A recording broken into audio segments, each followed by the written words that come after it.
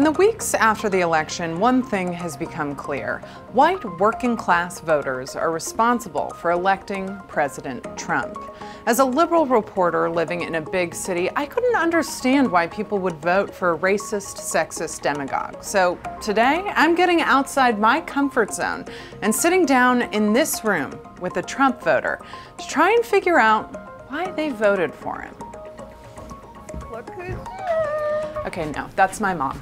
That's my mom in there, so we can just, that's my mom in there. That's my mom. Yeah. You booked my mom for Your this mom segment. voted for Trump, so. Well, was thinking we could get someone from West Virginia. I was thinking like a coal miner or a steel worker or someone who fracks.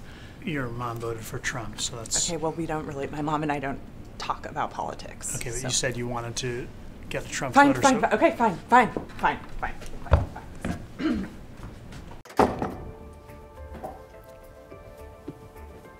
So you voted for Donald Trump? Yes. Why? Well, taxes. Okay. We need to find someone else. We need someone who wears coveralls for real. Someone who smokes cigarettes inside. Someone who's not my mom. We have a backup, if you want. There's a backup in there. Okay, great.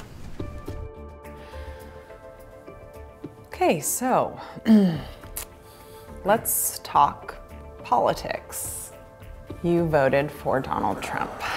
Yes, those emails. Right, okay, but the racist stuff and the sexist stuff. Who does that really affect, you know, when you think about it? Okay, yeah. You know, I can't do this. No, I can't. I want someone who watches Jeff Dunham, someone who watches Pawn Stars, someone who watches The Big Bang Theory. The Big Bang Theory is a tremendous television program. Oh my God, get me someone else. All right, we have someone from Pennsylvania, if you want. Good, yes, perfect. Thank you. Why do you keep filming? Oh, hi, you look great.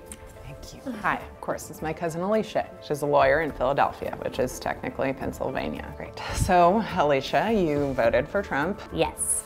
Okay, let me guess. Abortion. Oh yeah, but also black on black crime. Chicago.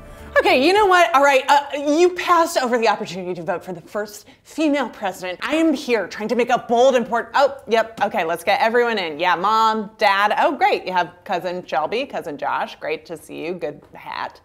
Josh, great, you got everyone. You really got everyone, didn't you? Okay, look, I wanted to make a point about how Trump voters are different than me, but realizing you're the same as me and also voted for Trump makes me feel like we're never gonna agree on anything here because I don't know you guys. You are all spineless. You're like Ted Cruz. Fuck that guy. Don't even get me started on that traitor. Yeah, he sucks, right? I would like to fuck that guy right the fuck up.